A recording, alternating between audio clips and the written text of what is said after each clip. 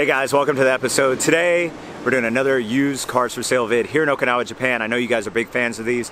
I got a lot of nice cars lined up, so stay tuned. I want to kick this video off with a place called Music Lab. For those that have been with the channel for a long time, you guys might remember me featuring a very unique car here. And no, I'm not talking about the MGs sitting here.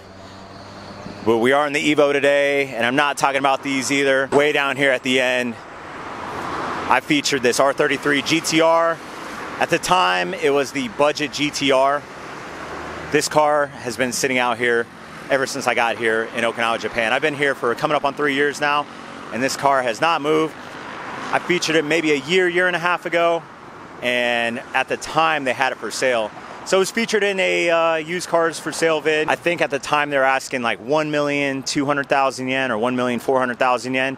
It was roughly 12,000 US dollars, and I'm talking a year and a half ago. So the prices of the R33 GTRs were going up at the time, and I'm pretty sure it's probably the cheapest R33 you could find on the market. And after I featured this car, maybe a week or two later, the price sign in the window has been removed, but this car has not moved. It is still sitting here.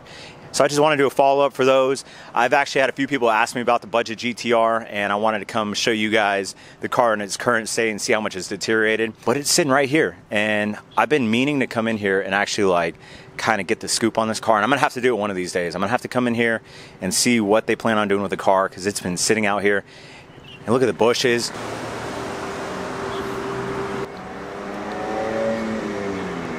The brake rotors are completely rusted. I like this sticker right here. This is pretty funny. I'm pretty sure the battery's dead. So inside, it doesn't look bad. I'm not gonna lie. It's got an aftermarket steering wheel. It's got an old school Apexy boost gauge, which is really cool. It's got 3 gauges right here. Aftermarket wheels. A carbon wrapped hood, aftermarket hood.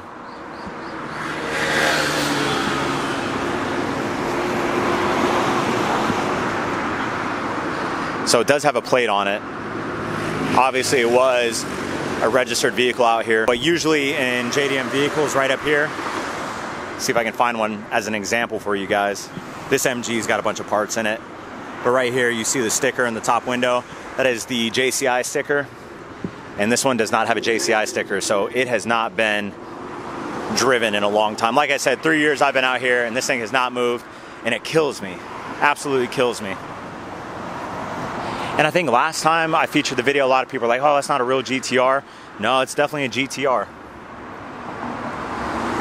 It's got the wide rear fenders, GTR spoiler, GTR badging, GTR gauge cluster, GTR seats. It's definitely a GTR, boys. It's got the Brembo brakes. It has I Heart GTR stickers all over it. Obviously, it's a GTR.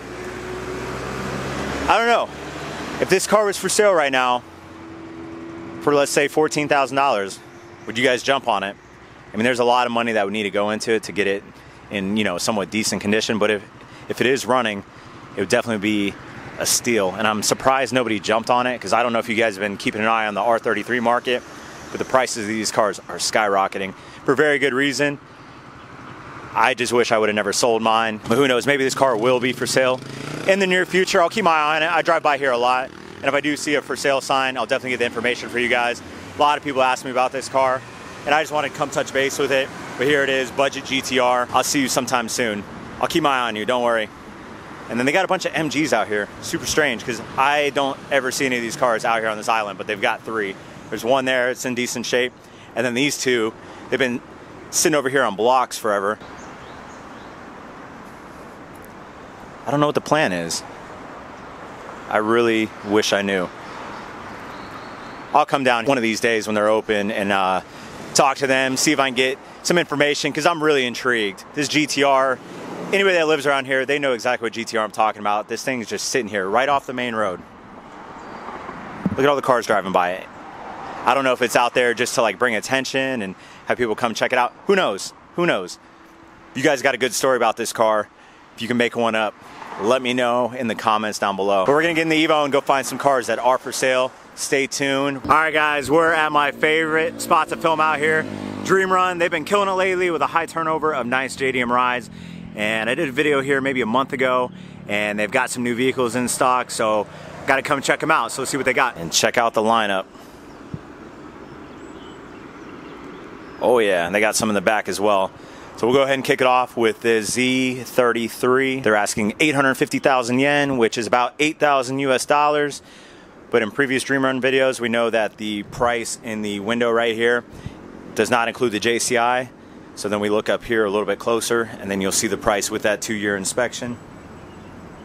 So 970,000 yen, about $9,200, 125,000 kilometers. This is a 2003. Looks like it's in pretty good shape. Check out the Recaro on the inside.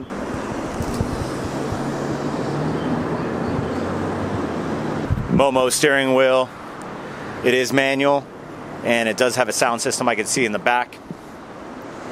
D-badge in the rear, aftermarket exhaust, gold badging. It's got a nice spoiler. Nice looking Z car. It's got the factory wheels. I don't know what the current market prices are for these back in the States. Seems to be a fair price. I mean, 123,000 kilometers. It's about 70 to 80,000 miles on a 2003. So decent kilometers for the year. And then next to it we have, I believe I featured this car in the previous video. Maybe not. It might be a different one. 1,450,000 yen. I think this one is different because I think the previous one that I featured had a sunroof. But it is a white Toyota Soar with the 1JZ, asking 1,450,000 yen, 14,000 US dollars, but with that inspection, 1,570,000 yen, 167,000 kilometers, so just over 100,000 miles. See some aftermarket wheels.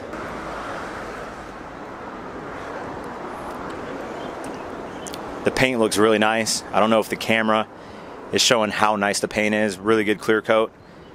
Definitely sitting on either some springs or aftermarket coilovers.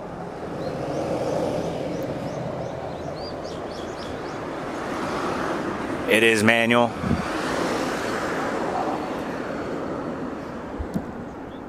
It's got some gauges. Clean looking car. Manual Soar. That's the way to go right here. And then we got a JZX 100 Toyota Chaser in white, 1,390,000 yen, 13,000 US dollars. It's got a sunroof.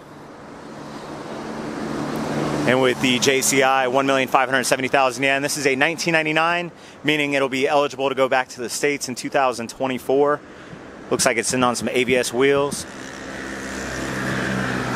The paint on this one's actually pretty nice too.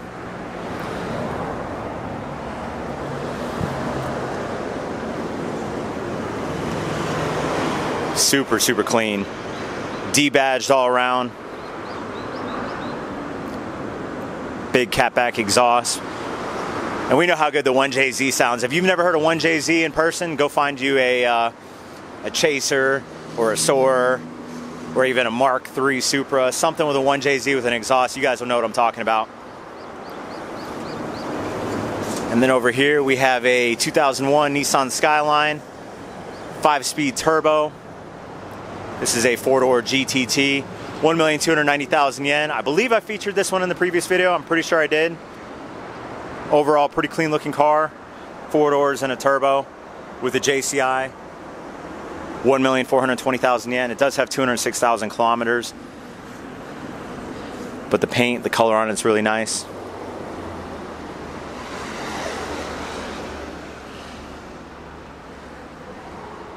I'm really digging the color on it.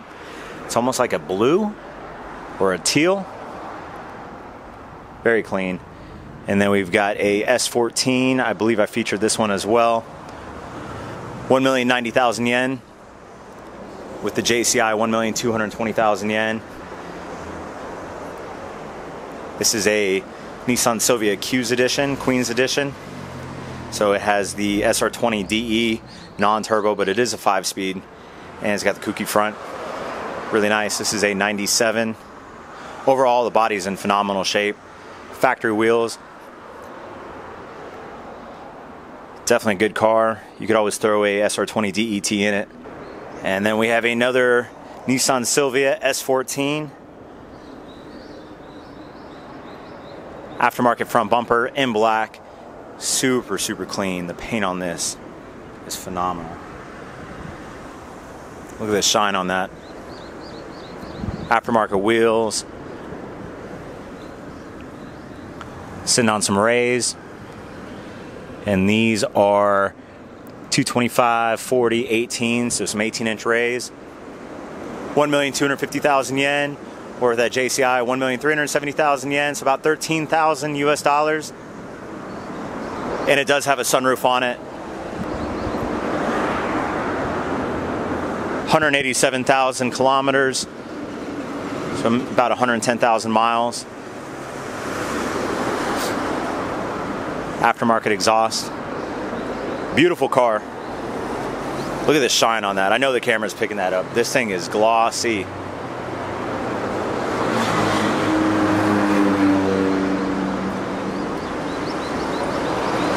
Not a whole lot of info on it though, so I don't know if it is turbocharged. It is manual.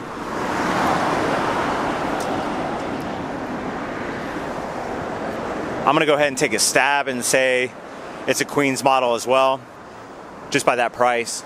I mean, it looks super, super clean. If it had an SR20 DET, it would definitely be 14, 15K plus. But really, really, really clean looking car. And then next to it, the car I really wanted to check out, Evo Gang. I love seeing Evos for sale out here.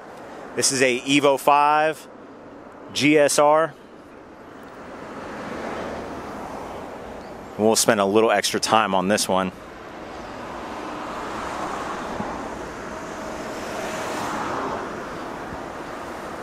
JDM Legend right here, boys. 1,490,000 yen. I don't have the price for you guys with the 2-year JCI, but historically, looking at the other cars, we can tack on maybe $1,000 extra. So you're looking at 14.5 a JCI. This car is going to be about 15.5 plus or minus maybe a few $100s. Now, I will say the current market prices on the Evo 5s aren't that high unless it's super, super clean and it's got really low mileage. Just looking at it from the outside, it is super clean. I'm not gonna lie, it's probably one of the cleanest Evos I've seen on island, maybe in person. But we'll dive a little bit deeper into it. I love the two-tone black right here. It looks so aggressive in the back. Rally Art mud flaps, good for a solid 20 horsepower. I wish I can find some Rally Art mud flaps for my Evo, I'm not gonna lie. Just so hard to find parts for the Evo 1 through 3. Man, look at this thing.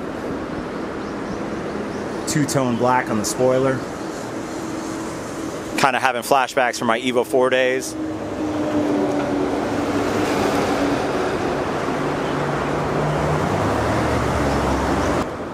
Factory OZ F1 racing wheels. Same wheels I had on my Evo 4. These are the factory wheels. And the Evo 5 came with factory Brembos, unlike the Evo 4. That was probably like one of the biggest upgrades for me, going from the 4 to the 5. Let's take a look underneath. Just a little bit of surface rust. Factory exhaust. Just a little bit of surface rust on the exhaust, nothing major. But the body lines are really nice. I don't see any dents. Go ahead and take a look inside.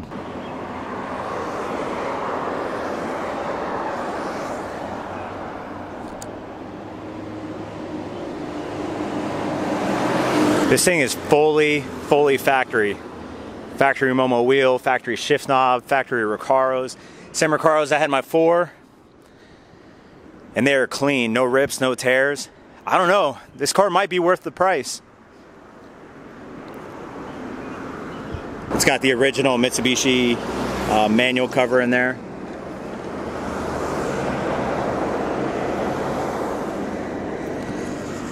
The gauge is digital, so you can't see the kilometers until the car is turned on, so I don't have the mileage on it. But I would imagine it's fairly low.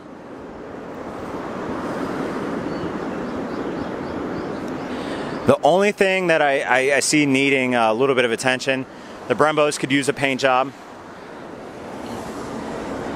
But I mean, the tires have good tread. And the factory steering wheel has a little bit of wear and tear, but nothing that a steering wheel cover couldn't cover up.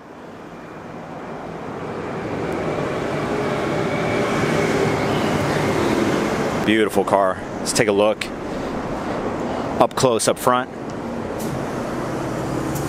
A little bit of surface rust right there.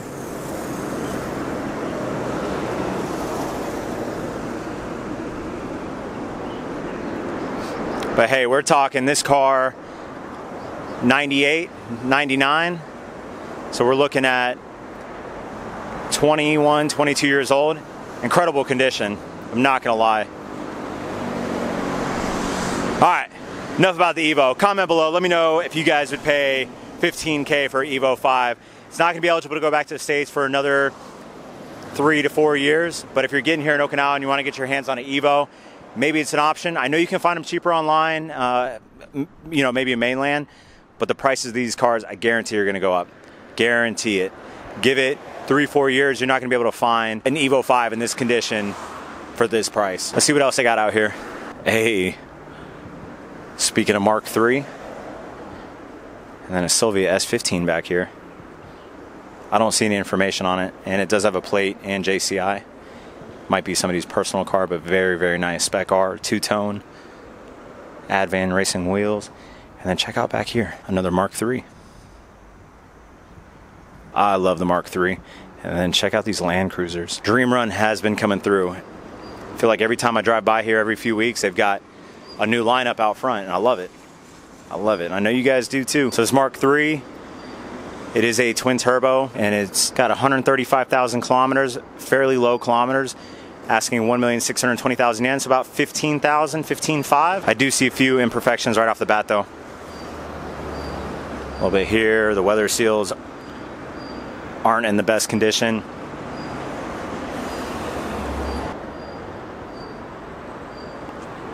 Hey, but it's a Supra, right? The tin's peeling a little bit right there. But this is really cool. I do like that a lot.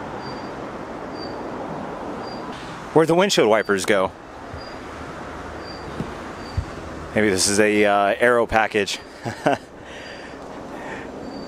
So you're not gonna pass JCI without the wipers. So with that JCI price, they should be taking care of everything. Meaning if it doesn't have windshield wipers, they're gonna get windshield wipers for you. And a little bit of bubbling in the paint right here. Other than that, clean car. Price might be a little high on it for me. Then we got a Hilux here. This Chevy Silverado is still sitting out here. This was out here last time, and I was like, who's gonna buy this car? Who's gonna buy a Silverado in Japan? It's the most ridiculous thing out here. But hey, when lifted truck is life, you can come get one at Dream Run. 3,390,000 yen, about 32,000 US dollars. Good luck with gas, and good luck driving it off base. That's all I'm gonna say about that. Some other SUVs out here. And then I'm gonna feature this car one more time. I really think somebody should come pick this car up. This is a Toyota Crown Estate.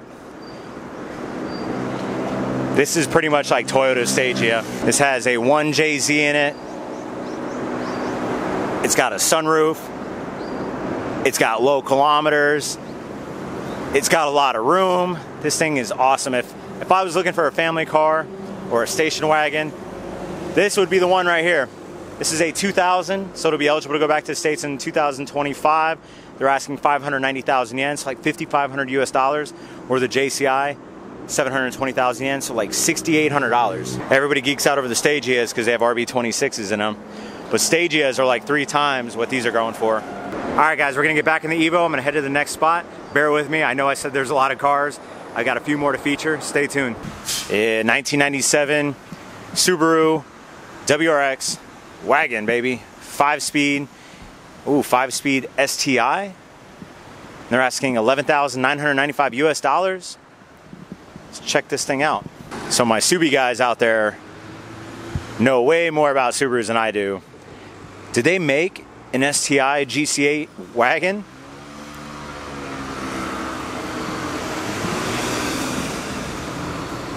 It says WRX Impreza STI right here.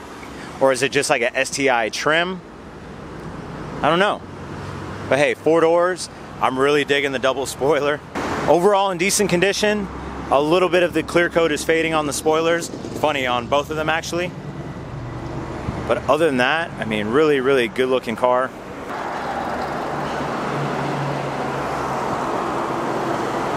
The interior on this looks really, really nice. STI seats. STI steering wheel. The shift knob has some red stitching in it. STI gauge cluster. Very cool. Very, very cool. So it's a 97, meaning it'll be eligible to go back to the States in 2022. So right around the corner. So if you're getting here in Okinawa and you want to get in the Subi gang, come get yourself a 4-door wagon. This thing is sweet. And then parked next to it, I featured this dealership a little while back, and they had a GC8 and one of these out here as well, a different one. And I was really caught off guard because I thought it was a Lancer Rally Art, but here in Japan, it is a Mitsubishi Galant Rally Art. This thing is all-wheel drive, it is turbocharged. And this is a 2011, asking $9,995 US dollars. I'm really feeling the color on it. I like it in blue. Spoiler's nice. Yeah, it's the Galant Fortis. Dual exhaust. It's got the Rally Art badge from the factory. So if you want an Evo 10, but you don't have the Evo 10 money, but you want to get yourself a Lancer, or in this case a Galant, you want something with all-wheel drive that is still turbocharged, definitely a great option. I mean, look at the hood on it. Pretty much an Evo 10's baby brother. And I believe these have the automatic, yep, twin clutch SST transmissions with the flappy shifters. So if you don't want to be slamming gears and you want something that's a little sporty, definitely come check this car out. And then parked next to it is a 2005 Subaru Forester Cross Sport, $5,995 US dollars. Japan just had so many freaking cool cars back in the day that we never got in America. This one's in really, really good condition. I believe it's NA though. And then over here, we got the Delica, the Pajero, and the 350. I'll link the previous video down in the description below from last time I was out here if you want to check out these cars, including the Miata and some of the other cars in the other lot. But I'm not going to spend a whole lot of time here. I mainly wanted to come check this out and this out. Because obviously there's the Lancer, Impreza, WRX Rivalry, a little bit of new school, a little bit of old school. But between the two, I would have to go with the GC8. I'm really, really digging it.